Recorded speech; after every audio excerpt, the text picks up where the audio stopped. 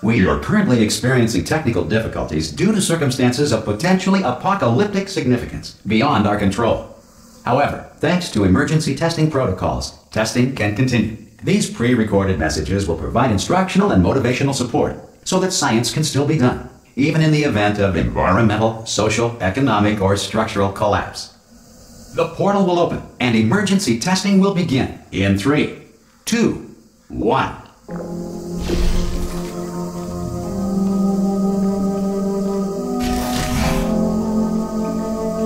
Cube and button-based testing remains an important tool for science, even in a dire emergency. If cube and button-based testing caused this emergency, don't worry. The odds of this happening twice are very slim.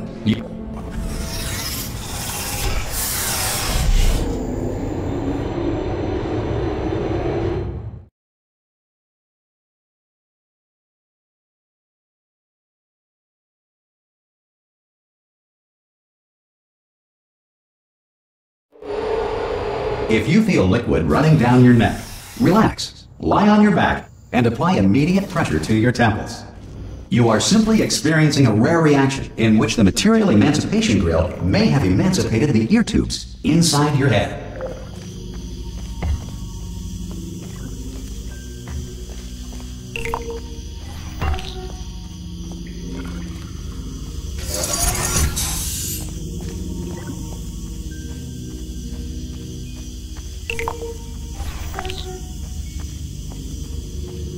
Good. Because of the technical difficulties we are currently experiencing, your test environment is unsupervised. Before re-entering a relaxation vault at the conclusion of testing, please take a moment to write down the results of your test. An Aperture Science Reintegration Associate will revive you for an interview when society has been rebuilt.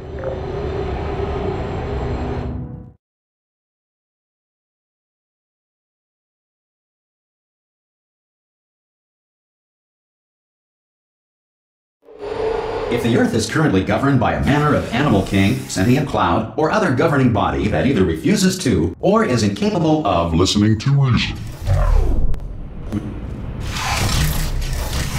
Hey! You made it!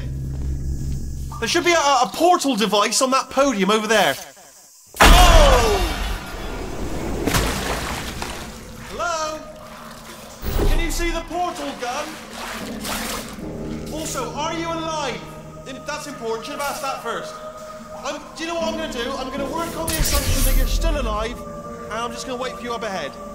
I'll wait 1 hour, then I'll come back, and assuming I can locate your dead body, I'll bury you. All right? Brilliant. Go team! See you in an hour, hopefully. If you're not dead. Some emergency testing may require prolonged interaction with lethal military androids. Rest assured that all lethal military androids have been taught to read and provided with 1 copy of the Laws of Robotics to share. Good. If you feel that a lethal military android has not respected your rights as detailed in the Laws of Robotics, please note it on your self-reporting form. A future Aperture Science Entitlement Associate will initiate the appropriate grievance filing paperwork.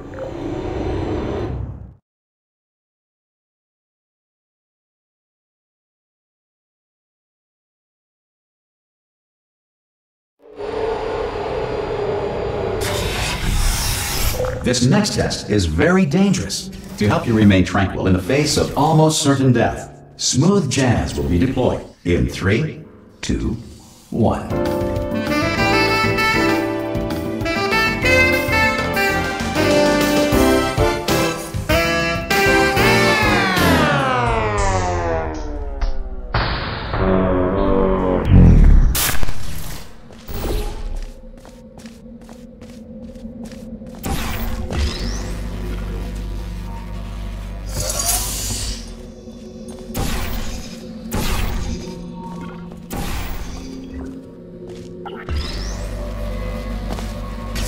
Great work! Because this message is pre-recorded, any observations related to your performance are speculation on our part. Please disregard any undeserved compliments.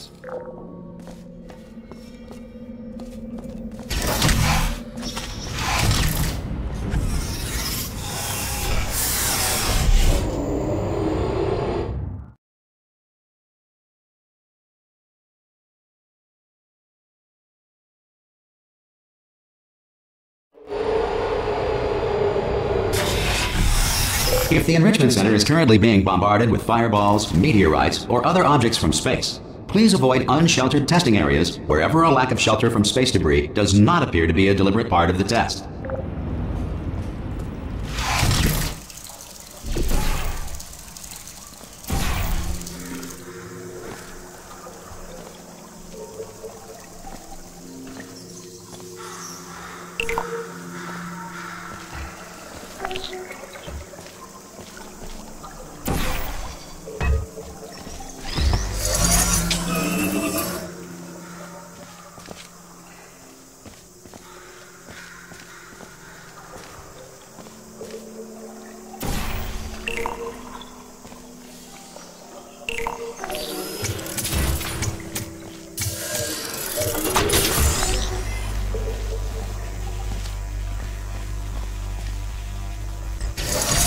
Well done. The Enrichment Center reminds you that although circumstances may appear bleak, you are not alone. All Aperture Science personality constructs will remain functional in apocalyptic, low-power environments of as few as 1.1 volts.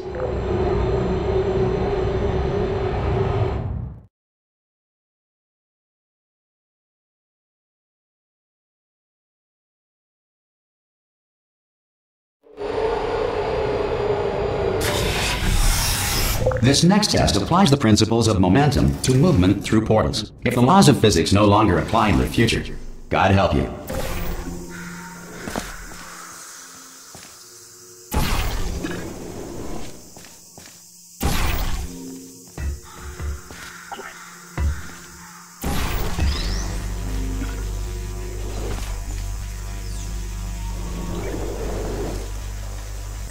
If you are a non-employee who has discovered this facility amid the ruins of civilization, welcome.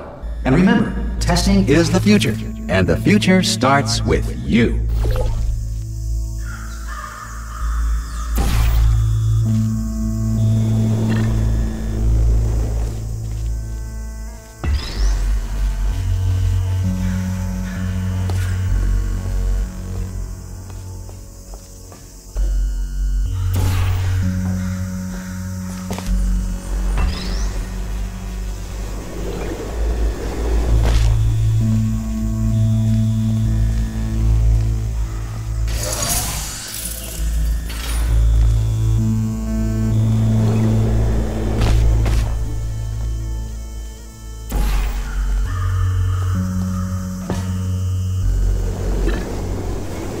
Good work getting this far, future starter. That said, if you are simple-minded, old, or irradiated in such a way that the future should not start with you, please return to your primitive tribe and send back someone better qualified for testing.